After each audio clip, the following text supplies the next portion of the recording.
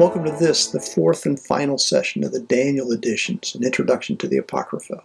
In this session, we're going to read Bel and the Dragon, but we're also going to take one more shot at interpreting the visions of the last half of the book of Daniel. But we begin, as always, with a prayer. O God, our Father, open our eyes and enlighten our minds as we study your word. So grant that our minds may know your truth, and our hearts may feel your love, and then confirm and strengthen our wills, that we may go out to live what we have learned. Through Jesus Christ our Lord. Amen. As we have said, the book of Daniel is an apocalypse. The last half of the book is made up of a series of visions that we summarized in session 3, but didn't spend much time trying to provide interpretations.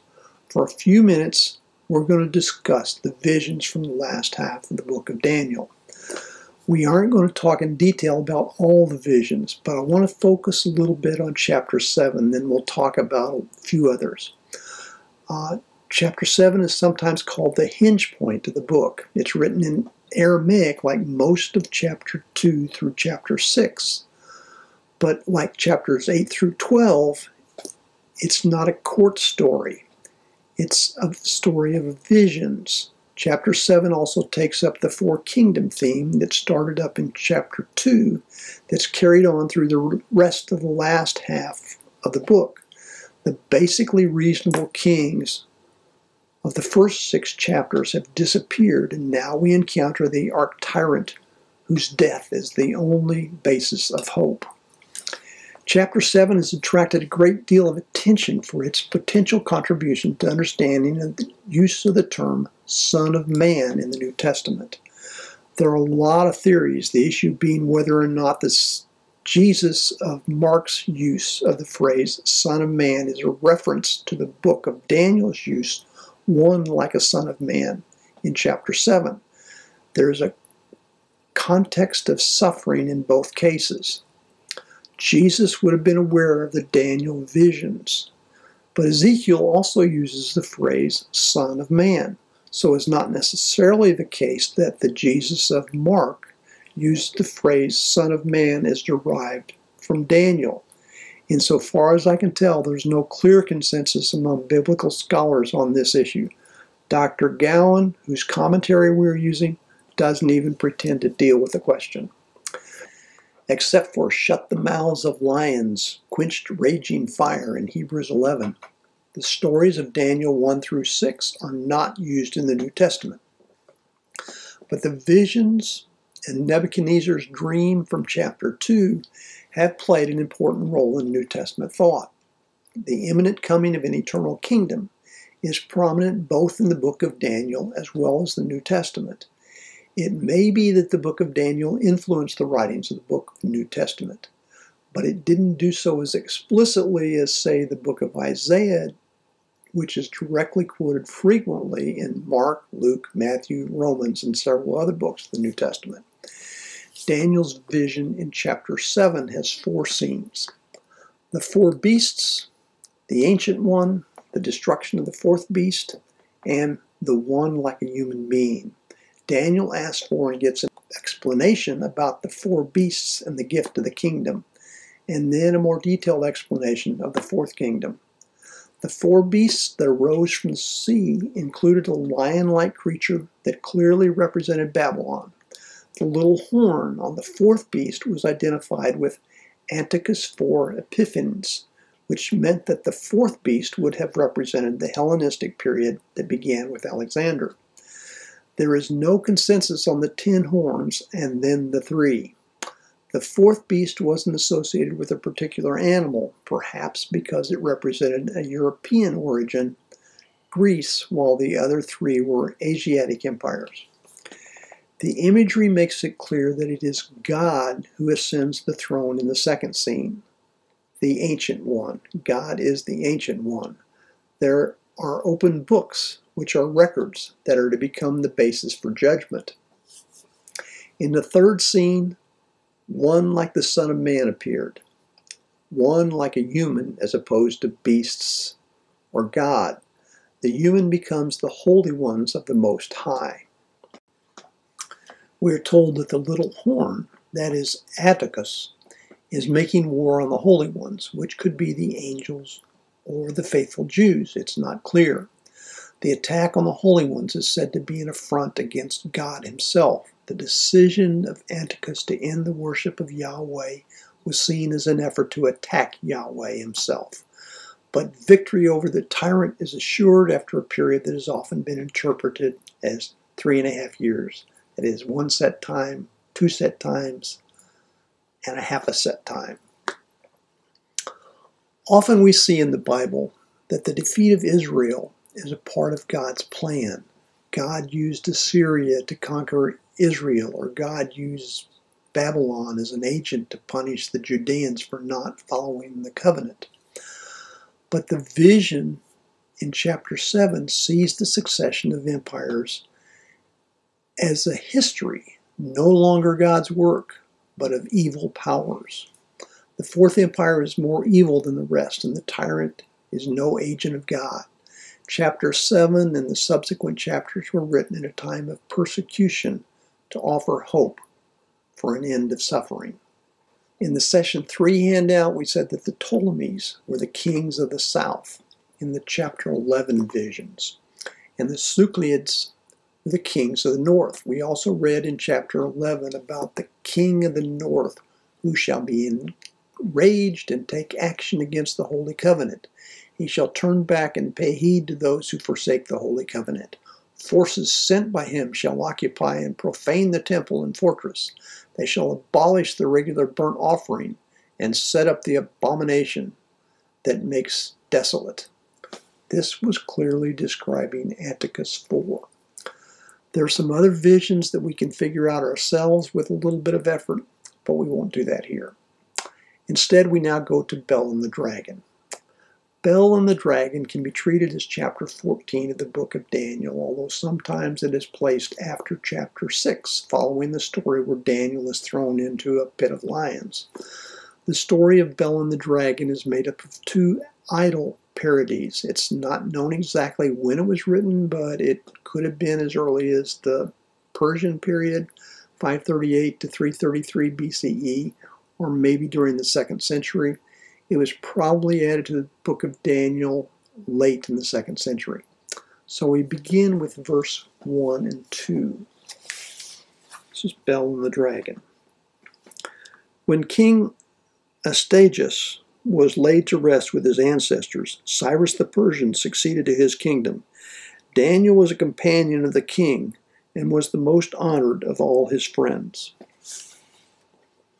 Artaxerxes was king of the Median Empire from 625 to 585 BCE. He was succeeded by his son Astyages, who was king until 550 BCE, when he was defeated by Cyrus the Great of Persia. Cyrus also conquered the Libyan Empire in 546, and finally the Babylonian Empire in 539. Again, the storyline in Daniel is confusing when we try to match it up with well-known historical facts. Cyrus the Great was son of Cambyses I, king of Ashan, from 580 to 559, and the grandson of Cyrus I, 600 to 580. Cambyses I was married to Astyages' daughter. This would make Cyrus the Great the grandson of Astyages. Persepolis, the capital of Persia, which is Iran, was east of the Persian Gulf. Babylon is northwest of the Persian Gulf, about 540 miles northwest of Persepolis. The capital of the Median Empire was Ecbatana, directly north of the Persian Gulf, several hundred miles northeast of Babylon. The story that we told seems to be one which is all the activity takes place in Babylon. Only the kings change. But each of these empires has its own capital city. So after Cyrus defeated Nabonidus, the last of the Babylonian kings, or earlier after he defeated Astyages, the Median king, he didn't set up his palace in Babylon. If Daniel was in the court of Cyrus, he may have moved to Persepolis, east of the Persian Gulf. If he'd been serving the Median king, he likely would have moved to Ecbatana in Media. But we seem to still be in Babylon. Cyrus was succeeded by his son Cambyses II in 530. Cambyses II died in 522 and was followed by Darius I of Persia, who had been his lance bearer and claimed to be a distant cousin of Cyrus. Cyrus, Cambyses, and Darius I all spent some time in Babylon, but that was not always their headquarters. Much of the time was spent out on campaigns to conquer other lands or trying to hold on to territories already a part of their empires. They weren't always in Babylon. But we go on with verses 3 through 9. Now the Babylonians had an idol called Bel, and every day they provided for it 12 bushels of choice flour and 40 sheep and 6 measures of wine. The king revered it and went every day to worship it, but Daniel worshipped his own God. So the king said to him, "Why do you not worship Bel?" He answered, "Because I do not revere idols made with hands, but the living God who created heaven and earth and has dominion over all living creatures." The king said to him, "Do you not think that Bel is a living God? Do you not see how much he eats and drinks every day?" And Daniel laughed and said, "Do not be deceived, O king, for this thing is only clay inside and bronze outside, and it never ate or drank anything." Then the king was angry and called the priests of Bel and said to them, "If you do not tell me who is eating these provisions, you shall die. But if you prove that Bel is eating them, Daniel shall die, because he has spoken blasphemy against Bel." Daniel said to the king, "Let it be done as you have said." Bel was probably another name for Marduk, the god who headed the Babylonian pantheon or temple. In actual practice, the leftovers that the god didn't eat were sent to the king, and eating them was said to provide blessings. The fact that Daniel laughed shows familiarity with the king. If he hadn't had a good relationship, he might have had his head chopped off for laughing at the king. We go on with verse 10 through 15. Now there were 70 priests of Bel, beside their wives and children. So the king went with Daniel into the temple of Bel. The priests of Bel said, "See, we are now going outside. You yourself, O king, set out the food and prepare the wine, and shut the door and seal it with your signet. When you return in the morning, if you do not find that Bel has eaten it all, we will die. Otherwise, Daniel will, who is telling lies about us." They were unconcerned, for beneath the table they had made a hidden entrance, through which they used to go in regularly and consume the provisions. After they had gone out, the king set out the food for Bel. Then Daniel ordered his servants to bring ashes, and they scattered them throughout the whole temple, in the presence of the king alone. Then they went out, shut the door, and sealed it with the king's signet, and departed. During the night the priests came as usual, with their wives and children, and they ate and drank everything. So they would typically prepare the wine, as it says in verse 10, by mixing it with water or spices. In chapters 1 through 6 of Daniel, he relied on divine revelation. Here, as in Susanna, Daniel seems to rely on his wits. This sounds more like a Sherlock Holmes mystery story, spreading ashes on the floor to solve the mystery of the locked room. So we go on with verses 16 through 18. Early in the morning the king rose and came, and Daniel with him. The king said, "Are the seals unbroken, Daniel?"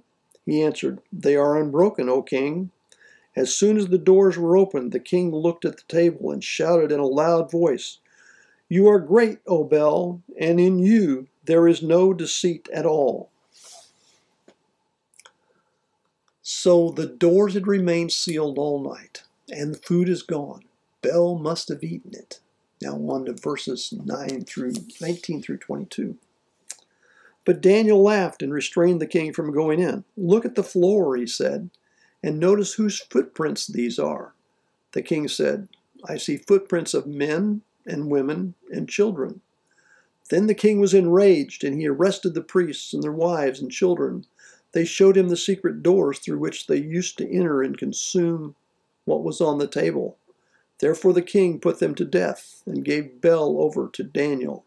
who destroyed it and its temple. So Daniel laughs again here.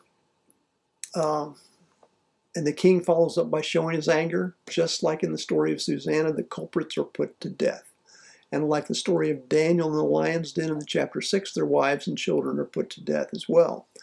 According to the Greek historian Herodotus, Bel's idol and temple were destroyed by the Persian king Xerxes in 479 BCE. The statue of Bel was melted into 800 pounds of gold bullion.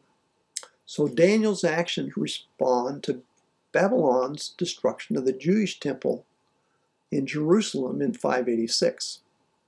So we go on to another short story about a dragon this time. Dragons or snakes were often symbolic of the divine in the ancient Near East. So verses 23 through 27. Now in that place there was a great dragon which the Babylonians revered. The king said to Daniel, "You cannot deny that this is a living God, so worship him." Daniel said, "I worship the Lord my God, for he is the living God. But give me permission, O king, and I will kill the dragon without sword or club." The king said, "I give you permission." Then Daniel took pitch, fat, and hair and boiled them together and made cakes, which he fed to the dragon. The dragon ate them and burst open. Then Daniel said, "See what you have been worshiping?" So the dragon or the snake, unlike the idol, Bel, was living. The dragon was alive. Daniel talked about worshiping a living God. The dragon was living, but it was not a god. The mixture of pitch and hair and fat would not necessarily be toxic. Maybe the dragon just ate too much of it. Nevertheless, the dragon eats and dies, unlike Bel, who was destroyed because he couldn't eat. We go on with 28 through 30. When the Babylonians heard about it, they were very indignant and conspired against the king, saying, "The king has become a Jew. He has destroyed Bel and killed the dragon and slaughtered the priests." Going to the king, they said, "Hand Daniel over to us, or we will kill you and your household." The king saw that they were pressing him hard, and under compulsion, he handed Daniel over to them. So here we have the king threatened by his own people, just like Darius in chapter 6. The king doesn't want to hand Daniel over, but they have him boxed into a corner with no other way out. So we go on with verse 31 through 32. They threw Daniel into the lion's den, and he was there for 6 days. There were 7 lions in the den, and every day they had been given 2 human bodies and 2 sheep.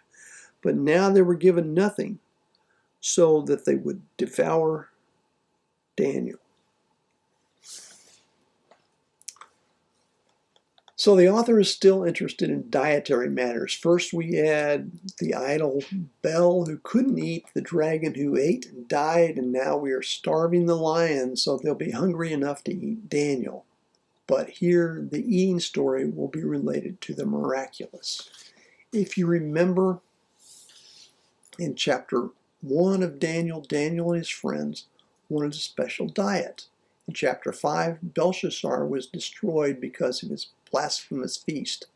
But now we go on with verses 33 through 36. Now the prophet Habakkuk was in Judea. He had made a stew and had broken bread into a bowl and was going into the field to take it to the reapers. But the angel of the Lord said to Habakkuk, "Take the food that you have to Babylon, to Daniel, in the lion's den." Habakkuk said, "Sir, I have never seen Babylon, and I know nothing about the den." Then the angel of the Lord took him by the crown of his head and carried him by his hair. With the speed of the wind, set him down in Babylon, right over the den. So we seem to have had a little bit of humor here. If you remember, Habakkuk was one of the minor prophets who prophesied in Judea about 612 through 597, prior to the exile. well before the events that are recounted here. This little episode also involves food, although it's the lions, not Daniel, that are really the major food problem here. We go on with verses 37 through the end of the story. Then Habakkuk shouted, "Daniel, Daniel, take the food that God has sent you." Daniel said, "You have remembered me, O God, and have not forsaken those who love you." So Daniel got up and ate, and the angel of God immediately returned Habakkuk to his own place. On the seventh day, the king came to mourn for Daniel. When he came to the den, he looked in, and there sat Daniel. The king shouted with a loud voice, "You are great, O Lord, the God of Daniel, and there is no other besides you." Then he pulled Daniel out and threw into the den those who had attempted his destruction, and they were instantly eaten before his eyes. So at the very end, we have another food episode. The lions finally get to eat. The obvious lesson of this story, like most of the Daniel stories, is that one must be faithful to the one living God. Daniel refused to worship an idol, Baal or the dragon. The Lord kept him safe from the jaws of the hungry lions. Earlier we read how the 3 young Jews refused to worship a statue made up by King Nebuchadnezzar and were thrown into a fiery furnace. In chapter 6, Daniel refused to worship King Darius and was thrown into a lion pit. Nebuchadnezzar and Belshazzar disrespected the one true God and were punished. Susanna remained faithful to the law and was vindicated. The story of Bel illustrates how silly it is to worship something that man has created with his own hands. And the dragon story concurs that it's just as foolish to worship one of the creatures God has created. Jews should simply stay with the source, the one God, the one that created all and was all.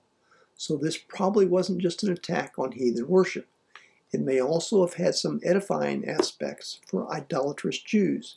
In the extreme, the stories show that there is no point in worshiping anyone or anything other than the living God. For Jews who were living in the diaspora, there was a great temptation to worship along with their Gentile neighbors. When they didn't, they oftentimes suffered both religiously and economically.